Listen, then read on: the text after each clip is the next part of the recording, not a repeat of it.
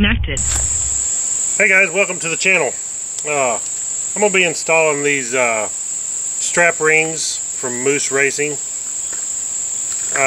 Usually I've been hooking my strap on the handlebars, and when you do that, of course, you got wires and different things in the controls you don't want to get in the way of and damage. You don't want to make where your straps are hitting your radiator shrouds and messing them up.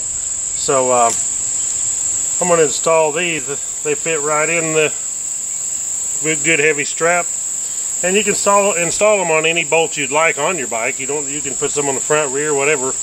But I'm going to install them here on the front fork. So I think I'm going to put them on the lower triple clamp because up top here I don't have to worry about my straps being near my shrouds and all that causing a problem. So we're going to get these installed. It's real simple. Take out one of your bolts on your triple clamp and bolt them on. I'll show you up close what they look like. Just pretty simple stainless steel, but you don't want to use something cheap because you want something strong. This is something really strong, made from Moose Racing. And of course you can get these at CRFs250L. He's got them, and they're pretty inexpensive and just a super add-on, so you can strap your bike on a lot better than trying to put it on your handlebars. And some bikes don't even hardly have a place to hook straps on, so we'll go ahead and get these installed. Okay, pretty simple here. On the CRF250L on this model, you take a 10mm socket and loosen up one of your triple clamp bolts. Remove it. I want to put them on the bottom ones because I think it's going to be in the way if I don't. The top one would be. So we'll go ahead and stick them on the bottom. And I'll just do one side here, and you can, pretty self-explanatory after seeing one done, how to do the other side. So stick this in here.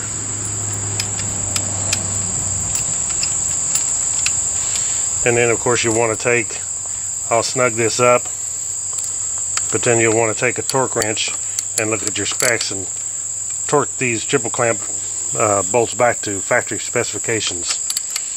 So right now we'll just snug them up, and I want them kind of at an angle like this. If they're straight down and my cables are pulling to the side, it will probably actually try to slide this, so I put it at an angle to start with, and that's all there is to it. Take your tie down, hook it in there like that, and you got a good solid place to connect to strap your bike down. Okay, that's all there is to it.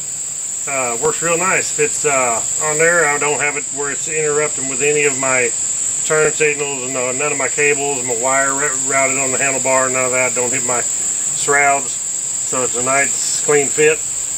I'll post a link below to where you can get these on CRFs250L. Check them out. So they're not much at all, and like I say, you could actually add some to the back, and I believe I will. I'll put some back here on the frame where it won't interrupt anything, but where I can strap the back part down instead of having to go over the tire. So thank you all for watching Woodsman Adventures.